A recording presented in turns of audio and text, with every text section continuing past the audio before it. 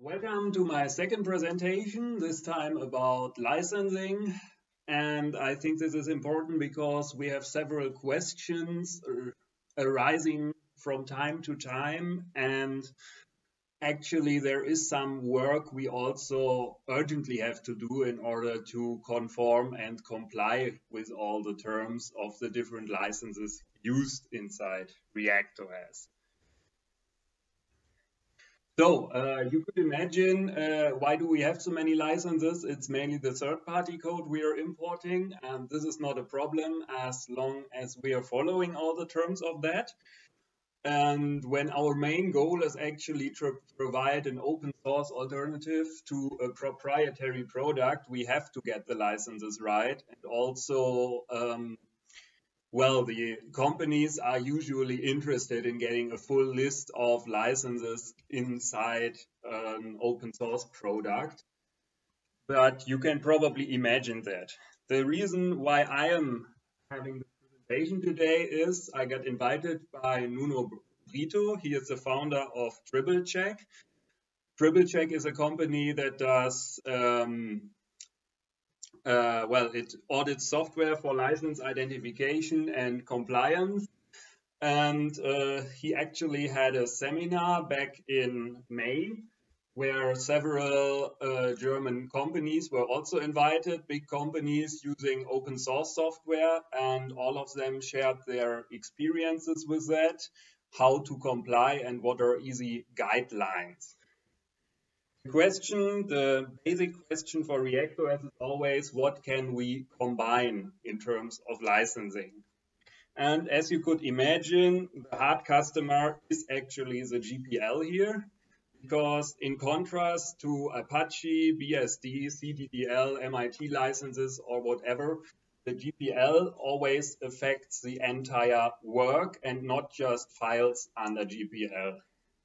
So we have to define what is an actual work, and it also affects derivative works, which are based on this actual work. So what does it mean for us? We have actually no problems combining code that is GPL2 only with GPL2 or later. For example, this is done in a little application, VGA font edit, which has one source file under GPL2 only and the rest under GPL2 or later. And we also don't have any problems combining GPL2 only code with like 2-clause BSD. This has arisen since the initial ARM work began and much kernel code was licensed under BSD. But even if those are the so-called declared licenses per file, the actually applicable license for the entire work being VGA font edit or NTOS kernel, is GPL2 only in both cases, because GPL affects the entire work. Now, the other central question, what is a derivative work? And again, I am not a lawyer here, but I have cited my sources, so you may later look it up if you're interested. There are several positions defended here. The most problematic one being the Free Software Foundation position. They state on their website that linking a GPL program to any GPL library makes it a derivative work under GPL. That was wrong. It's not just a GPL program, but any program which is linked to a GPL library. Actually, if we had only this rule, most of ReactOS wouldn't be possible because, well, as a platform that develops the GPL Windows components under GPL, we have to link to proprietary Windows applications at some point. Fortunately, there is an exception, and that is even in the license text, linking to major components like compiler, kernel, and so on of the operating system is possible unless that component itself accompanies the executable. That would be another point actually for splitting up the tree at some point, because then we could say our component doesn't accompany the rest of the operating system anymore. So we are allowed to link it to proprietary components. I mean, on the other hand, if our ReactOS applications work under Windows as well, they would also link to proprietary components under Windows and to GPL components under ReactOS. So this is also a position that was presented during the triple check training. Basically, the guideline is if your program depends on a GPL library and this one cannot be exchanged, it is a derivative work. But if your program uses a GPL library over a well-defined interface that allows an exchange of the component, it is not a derivative work. Their example was directly linking to MySQL would make it a derivative work because MySQL client components are under GPL.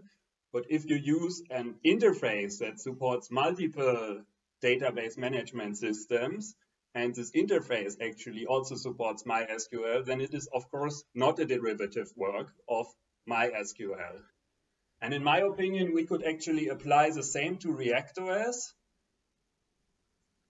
because, well, the well-defined interfaces are documented on MSDN. So every ReactOS component actually has a well-defined interface. For example, the spec files are also an interface. So in my opinion, the GPL has its boundaries, well, at the work, and everything beyond that is not a derivative work of any ReactOS component. Actually, this is also a popular position I found on the web, that linking is only one single indicator for a derivative work. And for example, Canonical, as the distributor of Ubuntu, also defends this position. They recently released ZFS for Linux, and they say ZFS is, of course, not a derivative work of the Linux kernel. It is a self-contained module. The Linux kernel can be used without ZFS, and ZFS was actually derived from the ZFS sources and not really from the kernel sources. It uses the kernel interface, but it is a self-contained module, and as such, it can have a different license than the Linux kernel itself. And I think this is a position that's quite logical, and we could actually make use of that as well. I've again listed what that actually means for us. For most of ReactOS, using the GPL doesn't affect the license of linked modules. As I already said, the DLLs and drivers have well-defined interfaces. They are even documented on MSDN. We can always exchange them by their non-GPL Windows counterparts. That proves even more that this is a well-defined interface because the component can be exchanged. And for some cases, even the official FSF exception, major components of the operating system, applies. This means in total we can link different modules under different licenses as long as these stay different modules. In my opinion, this gets even better because we can drop the additional lines that were added in 2012 to our GPL text. I'm not sure if you have seen them, many probably have not, but when you say in our header GPL, C copying in the top level directory, you're actually referring to a modified GPL that lies in our source tree, and this has these additional lines. ReactOS may be used, runtime linked, and distributed with non-free software. And in my opinion, this adds nothing to the GPL that isn't already allowed when we take all the special cases into account of ReactOS. In particular, I see legally no difference between the GPL and the LGPL when implementing a Windows counterpart. Again, that's because of the well-defined interfaces. So we can always link, just like the LGPL allows linking to proprietary programs. Of course, still some no-goes remain. For example, linking a GPL2 reps to a GPL3 ATLX. We had this recently, and of course, it was great that we had discussed it, and now the ATLX library was converted to GPL2 or later, and it is possible again. But you can imagine if this would have not happened, then ATLX becomes a statically linked part of reps. It cannot be exchanged, and as such, it is a combined work of reps and ATLX that needs to be under a compatible license. I think it's obvious, but it has happened in the past, not just in our project, but you can't just take Microsoft sample code and drop a GPL on it. And well, if any such things remain, then they must be changed, of course, or at least the original license must be retained. You also cannot just take any code you find on the internet that has no license attached at all. So every time we add new code to ReactOS, we have to check that a license header is included. It would be very troublesome to do that later. So let's come to the second part. What do we actually need to do? And first priority should actually be ensuring commercial usage, because two components actually prevent this right now. These are the full FAT file system library, which is in our tree. It is used for FastFAT new. I'm not sure if there's any more work happening on FastFAT new. So in my opinion, we should drop it entirely. It is under a license that is incompatible to commercial usage. And the other thing are the wallpapers, but for the next release, I think they should be changed anyway. Or you can, of course, always renegotiate with the author to get a license that is compatible with commercial usage. Gladly, this only affects these two components.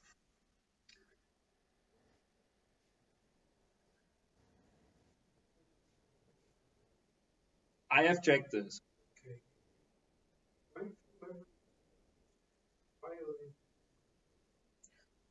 It was some time ago that I have already checked our licenses, but yeah, I think these are the only components actually preventing commercial usage. But I don't want to say maybe something else happened in the meantime and we have even more components that need some work now.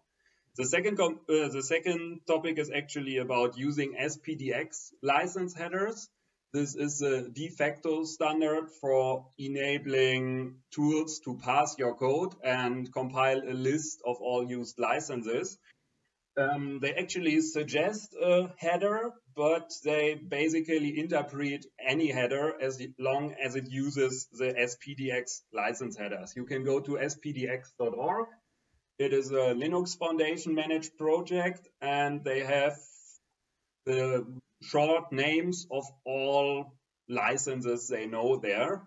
You could just reference them. You even get a link to the license. And I think this would make it easy and it would make it verifiable, because right now most people just write GPL, C copying in the top level directory. They don't refer to a particular version of the GPL. They don't refer to GPL2 or GPL2 or later, and most don't even know that they refer to a changed version of the GPL. So I have given an example here. It just requires actually changing the license line. And of course, you should always keep a copyright line with all the authors up to date if you don't do yet. So it's later easy to figure out who to contact if you ever need to change the license. For third-party components, there's also the possibility to use so-called .about files. This is also an established syntax, and they can give additional information about all used third-party components. This would actually give us the first complete list of all used third-party components. And it's important that you put all the information in there, which I have in this example. For example, the version and the license at that time. There are some components which change the license over time. For example, there is a PDF generation component called iText, which was GPL and then switched to Affero GPL. That means several companies now cannot use it anymore or need to switch to a commercial license. And there are also components like FreeType, which are offered in different licenses. For example, FreeType always states in all source files that they are using the FreeType license. This is actually compatible with Apache and with GPL3, but not with GPL2. So what we need to do is stating that we use FreeType under the also offered GPL2 license.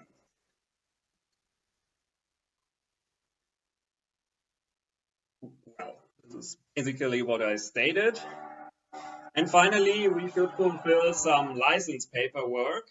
For example, the Apache license requires author attribution. They say that you have to state this component is shipped under the Apache license, and in my opinion, we could actually do that in the system properties, because this one already has a new license button, and there it currently only shows the GPL.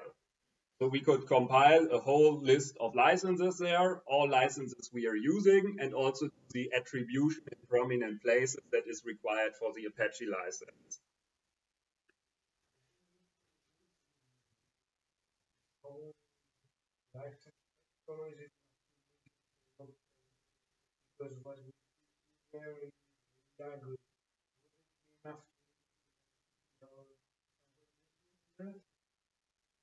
So for the record, the question was whether it's enough to just add a link to the GPL, and in my opinion, as most projects do it that way, we should actually add the whole license text at least to our tree.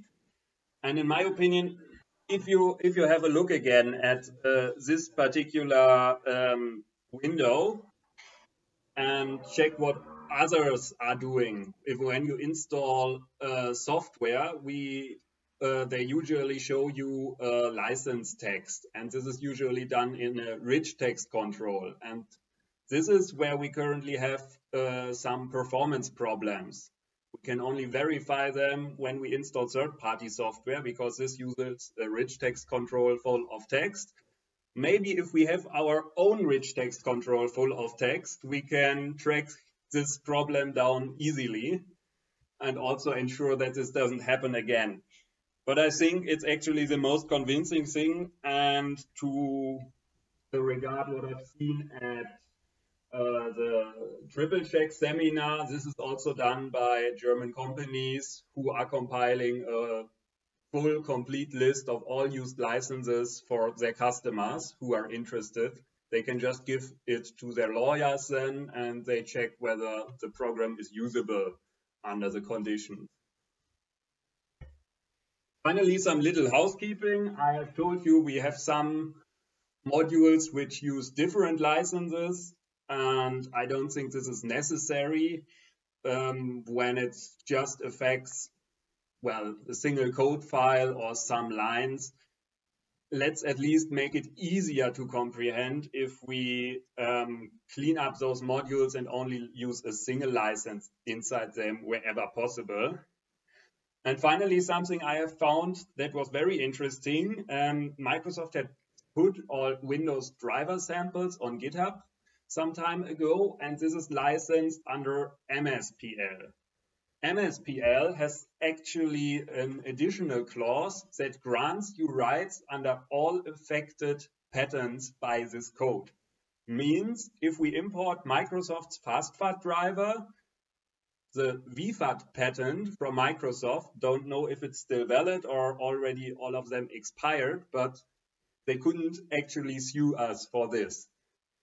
And they have done so in the past and collecting royalties from many companies. Not us, no, we are not big enough for that. Anyhow, I think these Windows driver samples don't just provide great sample code for us, but with the added patent clause in the MSPL, they could also, we could also use this code to defend us and to make sure that we don't violate any patents. Well, that was it from me. Now I'm open to additional questions, if there are any.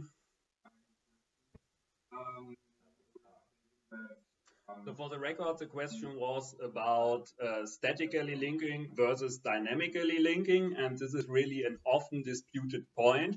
If you closely follow what the FSF says, yes, then most Linux distributions would be illegal, because as soon as you run a proprietary application on it, it would link to GPL components, and it would therefore violate the license because it would make it a derived work. And this is why there are many other people other than the FSF who are saying, no, linking is just an indicator, and it depends on other factors as well.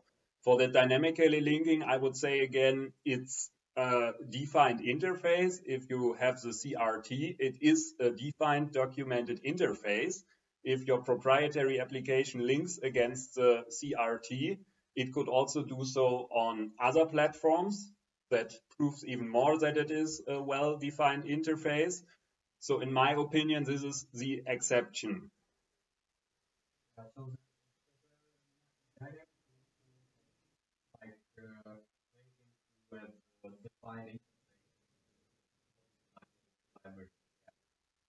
Dynamic linking is like linking through a well-defined interface, as long as you don't make up an interface just for this particular linking. But in most cases, we are following an architecture which is well documented, and therefore we have well-defined interfaces we can link to.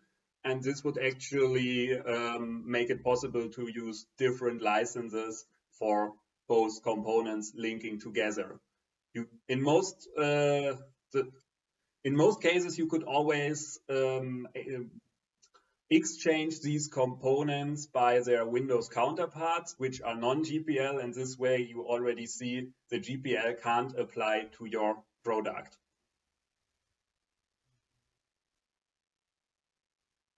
Well, that's it basically then.